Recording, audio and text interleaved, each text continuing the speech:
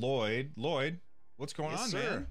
Not much, dude. It's been a bit since we talked. I think everybody is posting stuff on Twitter about Steam Deck now. It seems like whenever I open my feed, that is all that I am seeing is people talking about their games that they worked on or are working great on it.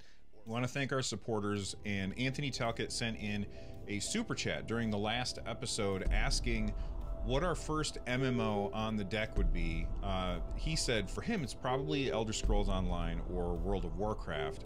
So first off, thank you, Anthony, for sending in the super chat. We really do appreciate that, and that does support the channel. Other games, and I keep thinking, well, maybe I'll play next week, and so I don't cancel my subscription. But I know that as soon as I can play that thing on the Steam Deck, it's absolutely going to be one of the very first things that I put on there. So for me, it's definitely... But apparently you can't buy it unless you already own it because it's too popular. Well, that's not true anymore. They changed that, yes. Thank goodness. I was when I heard those news stories, I was thinking back to when WoW first launched.